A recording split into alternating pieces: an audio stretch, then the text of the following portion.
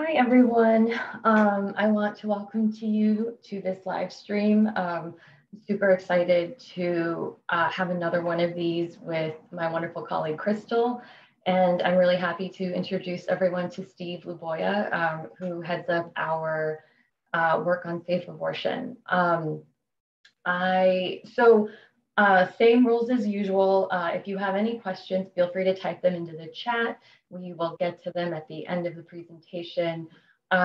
We were going to move everyone over to a meeting format so that we could do the chat on video in person.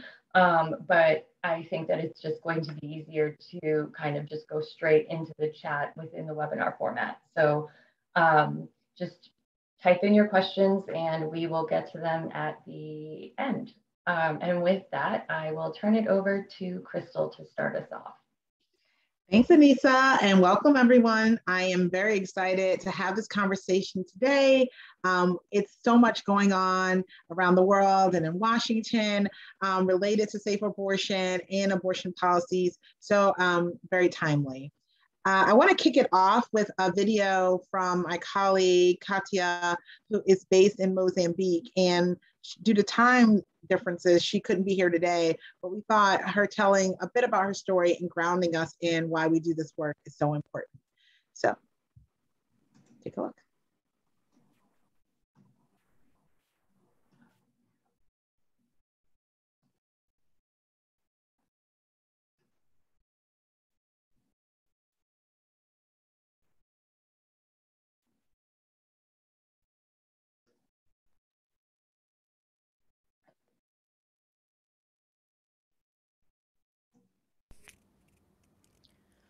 Mozambique has abortion legalized under specific conditions in our penal code since 2014. However, this service implementation only started after 4 years. Important to add that within less than a year of safe abortion implementation, the law was reviewed. And it was a sign that even with a legal framework, safe abortion advocacy must not stop or reduce. Abortion by itself, the word, already have a burden of stigma and discrimination. Therefore, as Pathfinder in country, we invested in values clarification sessions as a must and powerful exercise. As a result of our work with the sessions within the health facilities and communities we do support, we overcame major safe abortion barriers such as illicit collections from providers and community members, judgmental counseling to pregnant young girls and women. And we had religious and community leaders speaking and discussing the role of safe abortion when in presence of an unwanted pregnancy in relation to the young girl and women's future. Many say that family planning is an option, therefore unwanted pregnancies and abortion should not be a need by choice. Contraception and mat need is still very high in most countries, including mine.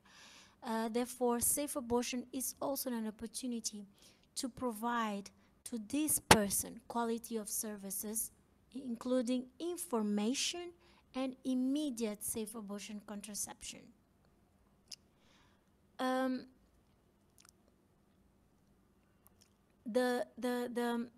To change the environment around us, we need to change ourselves first from within by discussing and accepting that safe abortion saves lives and are an opportunity to this person to contribute actively to the society.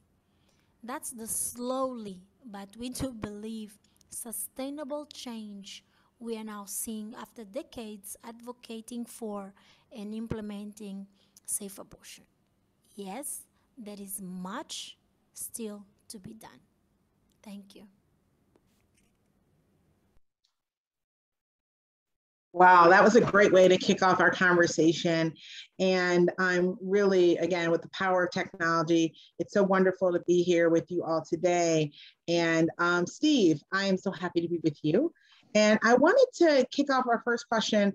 Katia mentions safe abortion a number of times. In the US context, we think of legal and illegal. That's what we talk about a lot. Can you explain to us a little bit what is the difference between safe abortion and legal and illegal abortion? Yes, thank you, Crystal. Safe abortion, by definition, WHO definition, it's a procedure of terminating a pregnancy that is carried out by a person who's trained and having the required skill to do so, but also in a medical environment that is meeting minimum standard.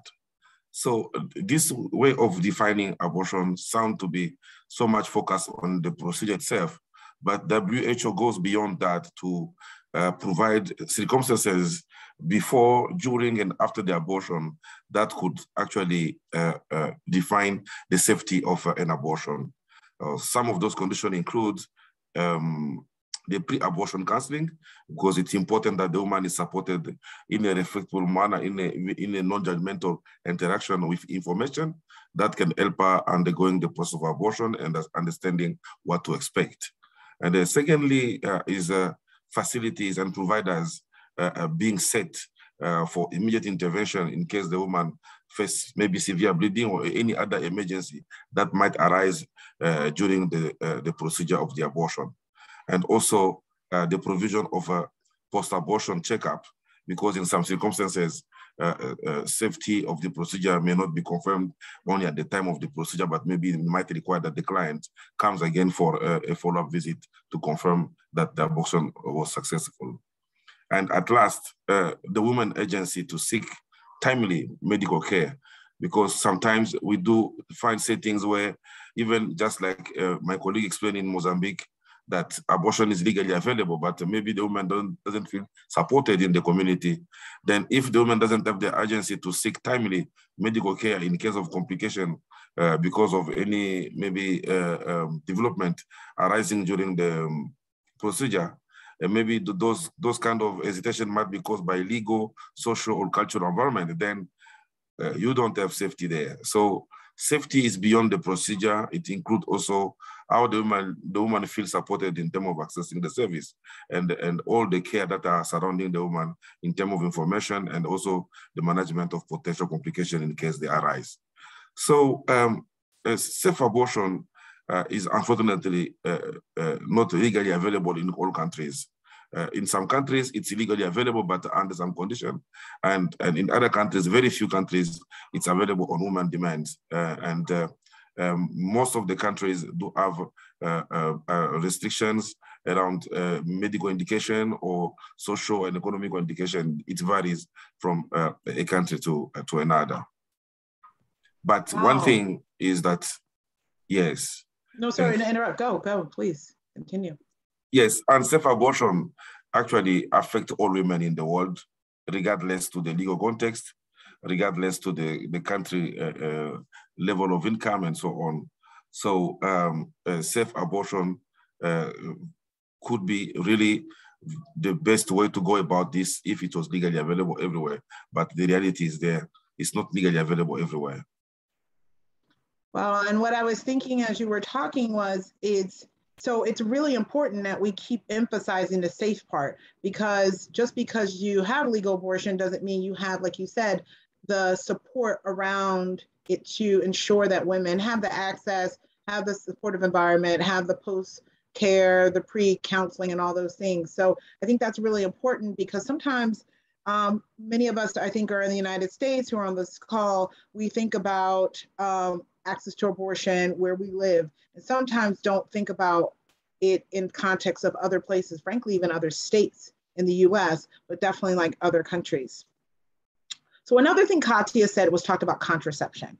And again, that is something we take for granted. You know, if I want birth control pills, I want a shot for birth control, I want an IUD. These are things that we say we go to our doctors, we go to medical providers to get. So she said there's a real link. You know, a lot of people do believe if we have contraception, then why do we even need abortion? Why is it even an issue? Can you talk a little bit about the linkage between contraception and access to it in abortion? Yes, there's a very strong link between these two. And and also similarities in terms of how they intervene in the human well-being. So safe abortion and contraception are both sexual reproductive rights and services that empower women by providing with them the ability to manage and attain their fertility goals. And this would include, for example, deciding when to get pregnant, either to get pregnant or not, when to get pregnant, and then even when pregnant, whether to continue the pregnancy to term or interrupt it. So these two services do empower women in making those kind of decisions and enjoying their sexual reproductive health. So what links these two really? There is one factor at the middle of these two is the unwanted pregnancy. No access or limited access to quality modern contraception will lead to unintended pregnancy. And we also know that unintended pregnancy is the most consequential factor leading to abortion, both induced safely or induced in an unsafe manner.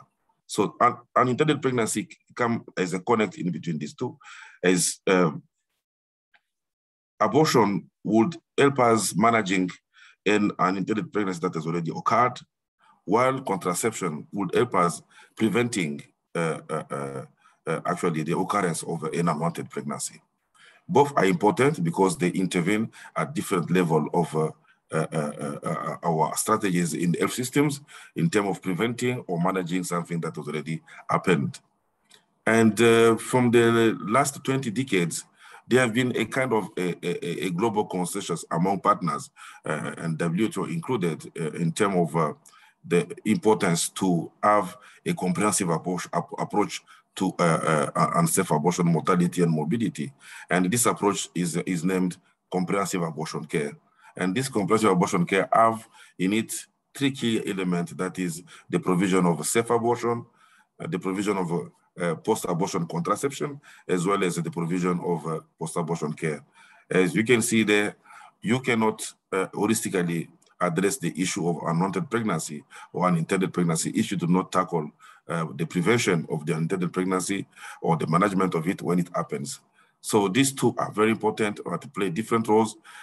It's unfortunate that sometimes the opposition use this to justify the need to emphasize more on contraception and neglect abortion, but that's not really an argument that makes sense, because we all know, first of all, that even contraception have a rate of failure. Even if all women have to access contraception, some of them, their method will fail them and might need to have an unwanted pregnancy managed. And we also know the reality, just like my colleague said, the reality globally in terms of limited access to contraception that is going on up to now. So those are the linkages between these two. They go together in the way we do manage magnitude of unsafe abortion. Well, that's a good clarification, because I do think we hear a lot. Well, if you just have more contraception, won't you reduce the need for abortion? And it may in some cases, but access, we know we keep going back to that access. So can you tell me a little bit about why does Pathfinder work on safe abortion? Why is this a part of our portfolio? Why is this your job at Pathfinder? And what are some of the things that we specifically do? Is this something we're pushing on other countries? Can you tell us a little bit more about that? Yes, Pathfinder does safe abortion, comprehensive abortion work for one reason. One reason is that this is the most effective response to one of the leading causes of maternal mortality globally, which is unsafe abortion. We have an average of 8% of maternal mortality globally that is caused by unsafe abortion. And that average doesn't show really how this can be worse in some countries, in developing countries, like in Africa, where you have even up to 50% or 40% of the maternal mortality in a country being caused by unsafe abortion. So this being a leading cause, it requires really special attention, which Pathfinder is committed to.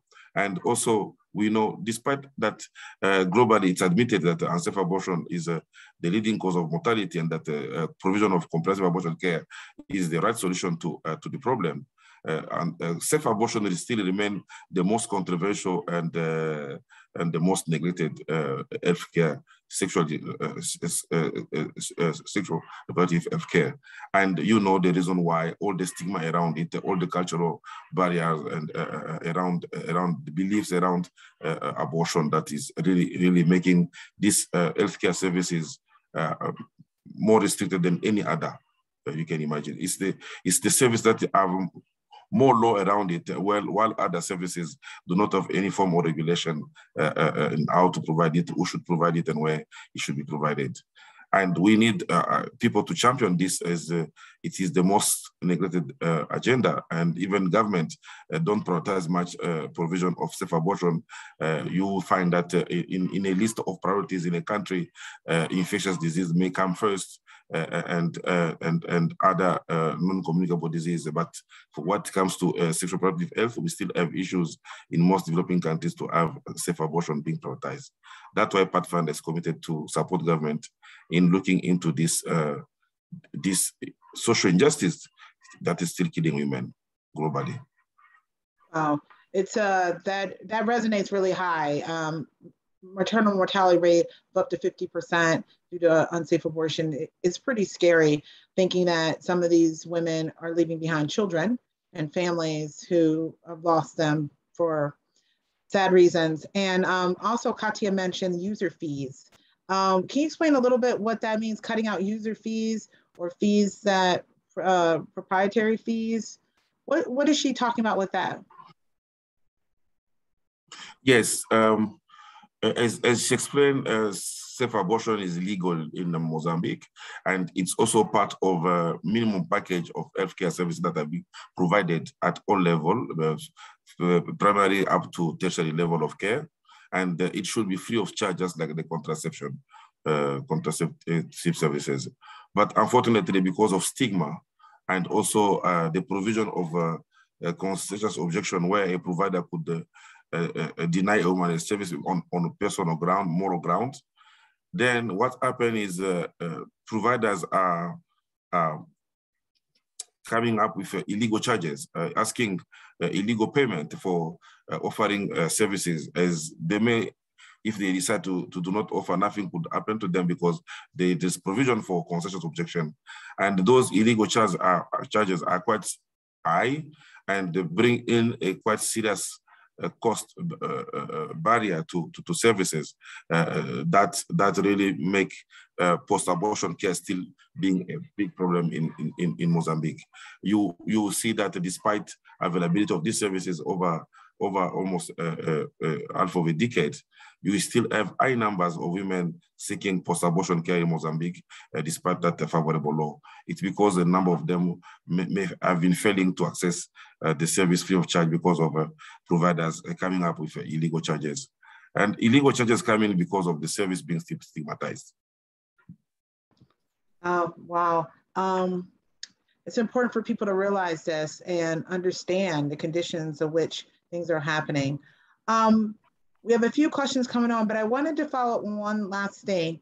So again, majority of us are living in the US. What are some of the things that we can do to really support women around the world in these, in these specific cases of unsafe abortion and help with policy changes? What are some of the things that would be helpful for us to know and to do? Yes. First of all, I do believe as a healthcare provider, because I had the chance to be, first of all, a clinician in facilities providing these services until I joined organization to champion this agenda at a global level.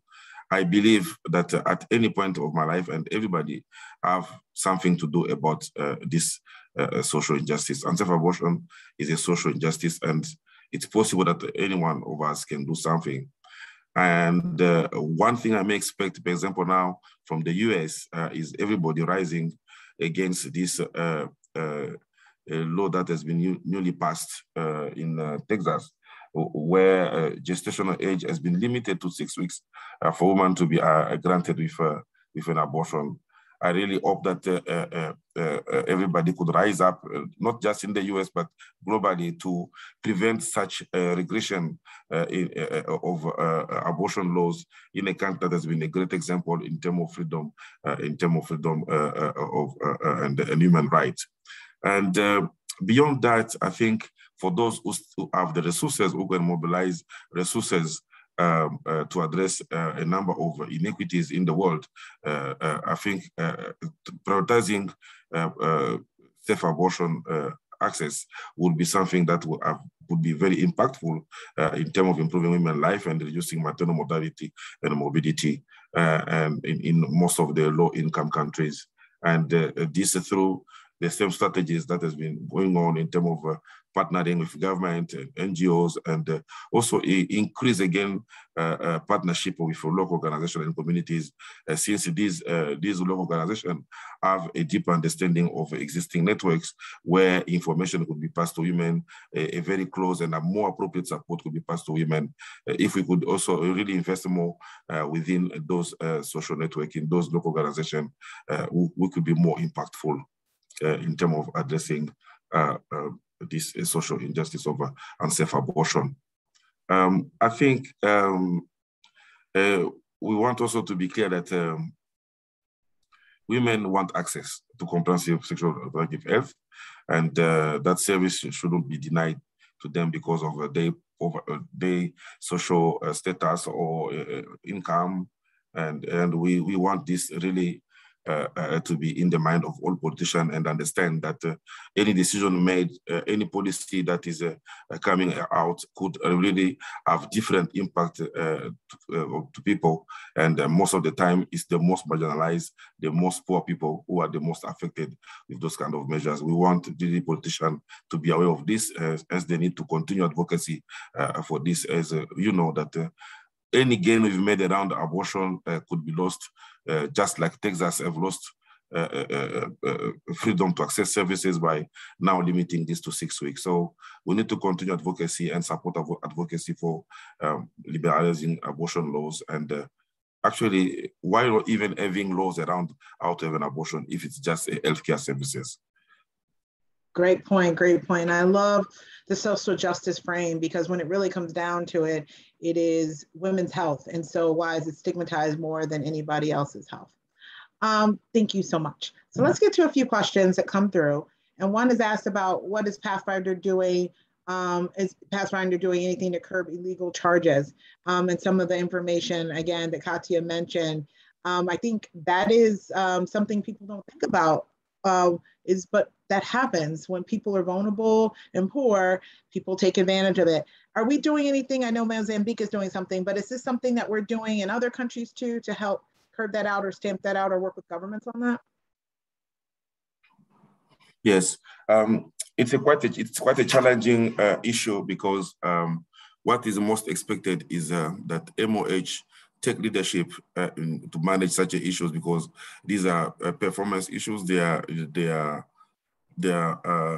actually ethics issues that the employer should manage. And unfortunately, sometimes Pathfinder or partners have to be the one coming in, and we have to be very tactful to do not also demotivate providers who are willing to offer services as we are trying to address this problem. So what we are doing currently in Mozambique is we have a sort of a hotline where women could make phone calls to provide feedback about how the service they receive went. And there are posters just at the entrance of procedure rooms with those numbers that women can call and say how they felt about the procedure, how respectful was the provider, and then did they receive the care in good time. And unfortunately, those lines are so underutilized, Is it because women have a different understanding of quality, or women are ready to pay for those illegal charges? Those are things that we need to explore more to understand. But of course, we know that this is still a big problem. It's still a big barrier that needs to be addressed. Yeah, and I heard Katia mention the education, which I think is something important. You have to educate everyone when the laws change, but you also have to reduce stigma by making sure providers know, as well as women know, what the laws are and what quality they should be expecting, and making sure we're meeting that quality. So that's really an important point. And I think something, unfortunately, that's universal. It happens in the US too, where, young people especially, they don't know what to expect. So sometimes they're not treated with respect. And we need to make sure that that's always respectful care is always important. And I'm going to go to another question that stays on the same wavelength, and then go back to one about funding. But a question was like, how do we systematically deal with conscientious objections by healthcare workers, especially in low and middle income countries? So those who have said, it's against my religious beliefs, I don't want to do this. Are we doing anything with that? And are we seeing that happening very often? Yes, we see that happening very often, especially in countries with liberal law. South Africa, Mozambique are kind of the country where abortion is available with very limited conditions, where we can say we have available abortion on demand. And what happened in those contexts, where you find that the providers would be saying that they can't offer service in the public sector, but when you find them in the private sector, they are offering the service for financial gain. So most of the objections are not genuine. Most of them are just because of somebody willing to make money out of a service that's supposed to be free of charge. So what do we do about this? Another difficult issue to tackle, because it's about morals and ethics. We do our best to emphasize FIGO recommendation and FIGO position statement on conscientious objection, which implies the need for the provider to declare his level of comfort discomfort publicly at the facility, so that it's documented in the facility that there are providers who are not willing to offer services already known, and so that even the district can manage location of providers in a way of ensuring that each facility at least has somebody who is comfortable offering services, instead of not knowing and then being surprised that in a whole city maybe services are not available. So providers should be forced to declare that objection publicly, so that it can give chance to the F system to manage positioning, so that they can secure services where everywhere where there is the will to willing and means to offer services. And also, a provider who is not willing to offer service is compelled to refer the woman to somebody who's comfortable offering services. And we are advocating for a number of from professional bodies like the gynecologist bodies in countries to advocate for them to include the FIGO recommendation in their code of conduct in countries, so that providers don't abuse this objection to make women failing to access services. We have no data to document how much it's working, but it carries fruit to do so, because of at least securing services in all the geography we want to reach. No, that's just an excellent point, and ensuring that you just don't limit women's choices by saying, oh, I don't want to provide it. They have to provide. And then also educating women in advance that these providers don't provide abortion, so you don't get caught or sent home or denied services indefinitely, because we know time is very important in these cases. Sticking with this one more thing, the same theme, it was a follow-up question around, what do we think, or what do you think about providing abortion in standalone clinics versus an integrated service model, like a primary healthcare model? Providing service in a standalone clinic or in a primary healthcare service, an integrated model, yeah. Yes. Okay. Actually, we are moving even further in terms of encouraging even non-facility-based services. A lot has been done in terms of ensuring facility-based access to service, and that should be, as per W recommendation, be offered at all levels of the health system, medical abortion as well as surgical abortion, both options being available at all levels. But of course, there are some limitations in terms of second and first trimester abortion. First trimester being safely provided in the all level, in all the level of the health system, while second trimester abortion should be provided in hospitals. So we want to go beyond the facility-based services because this is not meeting all women expectation. And we are moving toward how we could reach women in the communities and also reaching women with self-care approaches. And self-care approaches are not necessarily provided in medical settings. Sometimes they're even provided in a non-medical setting like telemedicine, or sometimes a virtual platform where women get information about how to go about their abortion, and then they access to the commodity by ordering the commodity virtually. And then they are also offered support in terms of information to assess their abortion success, and they can seek service to the nearest facilities in case of any complication. So we are Pathfinder embracing this new way of reaching women, because we need to understand that different legal settings also offers different opportunities for women to access services. That's great. And as many women have access, they get to make the choices themselves and involve less people outside of their household in those decisions. I just want to clarify. So for people who don't know, medical abortion, what's medical abortion versus surgical abortion? Okay. Medical abortion, it's the interruption of a pregnancy by using drugs. And the WHO recommended the use of two drugs, the mifepristone, which is mifepristone and misoprostol. So these drugs induce a contraction that could facilitate expulsion of the product of conception. So the medical method. Yes, the pills, okay, yes, great. The abortion pills. See, we're not as smart as you are, Steve. You got to bring it down for us a little bit. The abortion pills, yes. The abortion pills are very effective, more than 95% effective when given with the right dosing and the right timing. Very effective and very safe, and can be even provided on a self-care basis. WHO guidelines on abortion, we update very soon, and we include very soon. We are expecting them to come out this year. Also, they need to consider scaling up access even on a self-care basis. And then the other way of doing abortion is the surgical abortion. That can be done only in facilities by a trained provider.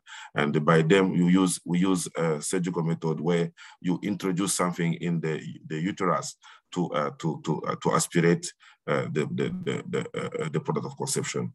Yep. So, and that's the one we're more familiar with hearing about is the traditional abortion versus the medical abortion, yes, which is with the pill. Okay, good. So people are clear on the difference. And when he was talking about self-care, we don't expect people to do their own medical abortions at home, surgical abortions. It was with medication. So make sure everyone was up to speed on that. We had another question about funding. Mm-hmm. Thanks for being patient on that, coming back to that one. And around how do we fund Pathfinder's work on safe abortion? And does that come from the US government? So Steve, I'll let you talk a little bit about how we get funding, and then I'll talk a little bit about what we don't do with USG funding. Okay. I will say very little about this. I think you are a better person than me, Crystal. But what I would say is Pathfinder does comprehensive abortion work, of course. And despite being also funded by US government, we have policies restricting use of US government funding for abortion work. We use the funding from other donors, non-governmental donors for abortion work, and this is happening currently in about 7 countries where we do policy advocacy work, community engagement work, and also service delivery, including both safe abortion and post-abortion care with non-governmental from other donors funding. So what we make sure to do is we respect the policy and don't use the US government money for abortion work. I don't know if you can add something on that, Crystal? Yeah, well, I think you said it just right. So the US government doesn't, we do not use US government funding for any abortion services to perform abortions at all. It's illegal. But safe abortion care is usually what happens after. And what Steve made a really great point around is that unfortunately, many times women are, for lack of a better word, just, sometimes cajoled or tricked into situations with providers who are not safe.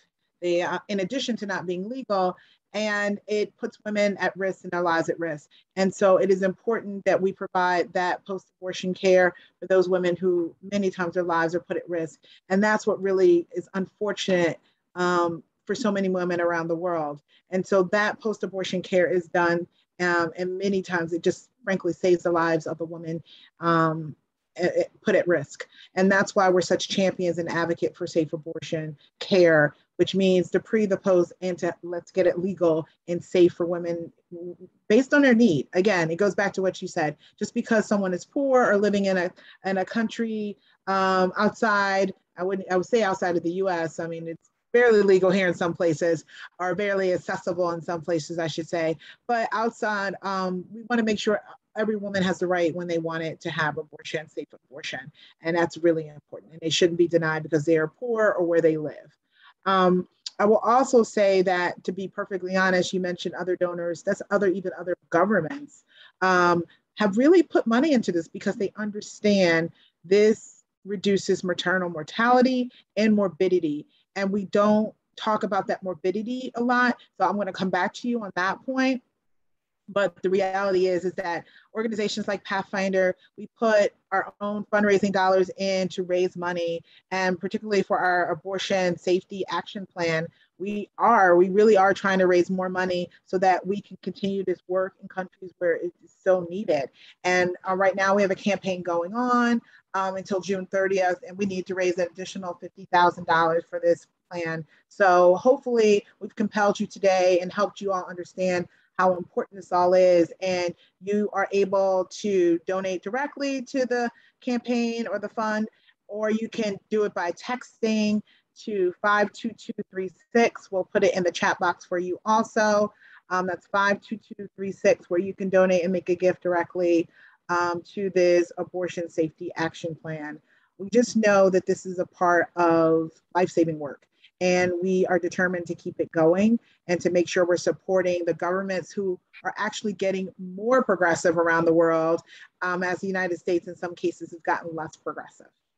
So I wanted to make sure we said that, so important. So I want, Steve, you mentioned earlier maternal mortality, which I think most of us understand, but morbidity. Can you speak a little bit about morbidity? Because I do not think people think about that and the impact that they have when you're poor or living in a low resource setting.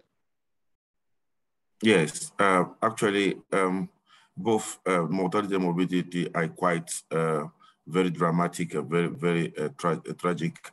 When you look at what unsafe abortion costs to women globally in terms of morbidities, most of them long-term or mid-term morbidity. Those are complications coming from unsafe abortion, as women resort to methods that are not recommended, or even when they use abortion pill, but with incorrect information on the dose. So they face complications. Most of the time, those complications include severe bleeding or infection. And in some worst scenarios, mostly in Africa, women even come with serious injuries to the internal organs because of using foreign bodies to achieve an abortion. So those complications lead into severe damage to the woman's health. That could be severe infection costing quite high in terms of comparing how much it takes to manage complications versus how much it takes to offer a safe abortion. Studies have been conducted, and one of the latest one in 2017 showed that in developing countries, how much is spent on managing post-abortion care cost 10 times more. It's 10 times more expensive than providing a safe abortion.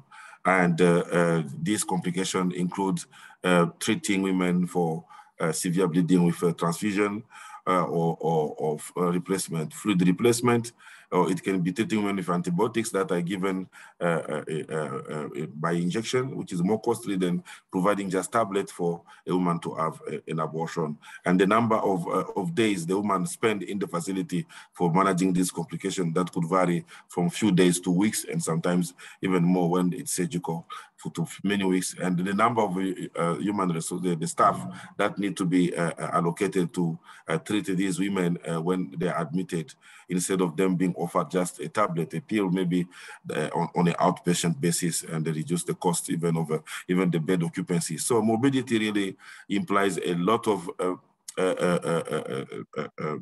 consequences for women who are facing them, but also a lot of pressure into the health system in terms of need to provide specialized care, need for specialized doctors to manage those complications that really require urgent and immediate intervention.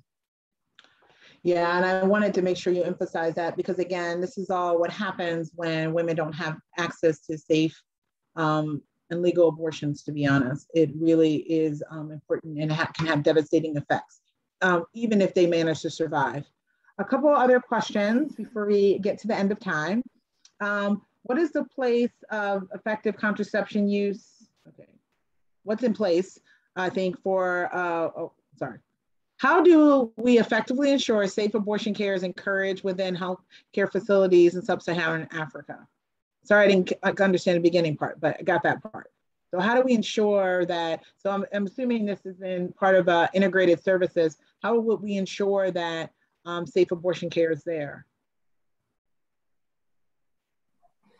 And where it's in even Africa, legal. or? Yeah, they said in sub-Saharan Africa, in the facilities, yeah. Yes, I think there is a need to have an approach that is more integrated, looking at service delivery at the same time advocacy for removing barriers to access to safe abortion. And what we do is entry point most of the time, because post-abortion care is not controversial. In most countries, the entry point we use is provision of post-abortion care. And from there, we could advocate for registration of required commodity that are needed for post-abortion care. And we know the same commodity can be also used for safe abortion. And as we are advocating for post-abortion care, we also generate data about the number of women coming for complication due to unsafe abortion. We build argument, we build data on motivation that the government should have to also consider the inclusion of safe abortion. So post-abortion being a great entry point, but of course we use it strategically to move also conversation around safe abortion. We start always with that is legally available, and then also engage again in further discussion in terms of showing how those barriers that are already in place can hinder access for many women, and that those women failing to enter there are the one coming to us as complications.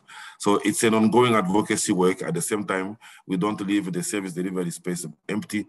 We do what we can do with post-abortion care, and as well as with legally available safe abortion. Yeah, and that makes sense. And it also goes along with what you were saying around the need for medical abortions, because again, it increases the access women have, because the reality is that they may be in a place with few providers. And so we need to make sure we're doing, it's a lot of work to be done. And again, why the resources are needed. One last question was around any insights or opinions regarding the progress around the Global Gag Rule, Helms Amendment. And so I quickly wanted to pull up my numbers on this. So it is actually Global Her Act Week, and we are focused on that. And Pathfinder is a strong advocate and a signer as an organization that supports the permanent repeal of the Global Gag Rule. Steve and I talk about this a lot. It is very frustrating to see the US have a policy that we know that isn't in our values, and it goes against women's health. And so it is important that the US is a strong leader, and we just need to get rid of the Global Gag Rule. This back and forth between Republican and Democratic administrations, reality is that more people in the United States support overwhelmingly the permanent repeal of the Global Gag Rule, and do not understand why the US is putting these undue pressures on usually small organizations working in some of the toughest conditions around the world. So why are we impeding their work and frankly causing more financial barriers for implementers and partners who are working with them, and governments, to be honest. So this is a great week. We hope that you all have gotten involved in some of the Global Her Act actions this week. You can go to our website, you can go to our partners' websites and be involved in the social media. We need our members of Congress to hear from us. We have 50 bipartisan senators who have signed on to the Global Her Act. It is led on the House side by Barbara Lee, Dr. Ami Bera, which is so important to have our doctors in Congress speak up that this is a medical decision. This has nothing to do with politics, and politics should be taken out of it. Jan Schakowsky, and then on the Senate side, Senator Jeanne Shaheen. So thank them on social media. Tell them, you support them. It's important for them to know that there are people who vote in their districts and vote in their states who are behind them 100%, and that there are women who think that this is important. And I think getting to, this is our chance. This is probably the best chance we'll have on permanent repeal of the global gag rule. So I know I went over time a little bit, but Steve, we really appreciate this opportunity to talk to you all. And I just want to, one more reminder, again, if you want to know how you can support Steve's work and the work of Katya and others around the world who really are there to help with the advocacy and the education and the direct support to governments for safe abortion work, please, you can make a tax-deductible donation to our abortion safety action plan. Again, by June 30th, our goal is to raise another $50,000. Any amount, small or large, is important. This work is crucial now more than ever, and we will have a matching campaign for those funds. So again, Steve, thank you so much. Thank you to Katya for sharing her video and her direct feelings from all the way from Mozambique. And thank you to all of you for joining us today. Thank you, Crystal and Steve. And as Crystal mentioned, we would love to reach our $50,000 goal for the abortion fund by June 30th. And so to do that, you can text her, HER, to 52236. 52236, text her, and that'll give you a link to give to this fund. Thanks again for everything. Thanks for joining us. Thanks for your interest in our work. If you enjoyed this session, and if you want to see more sessions like this, please reach out to me. I will put on as many as people want to join, and I'm happy to do that. So again, thank you so much to my colleagues for the amazing work that you do. Thank you so much to our supporters for cheering us on. And if you have any additional questions for Crystal or Steve, you can just direct them to me, adin@pathfinder.org. We will have a recording of this that I will send out, and I will also follow up with everyone on email, just in case you didn't get the text number to donate. Thanks again, everyone, and hope to see you soon. Bye-bye.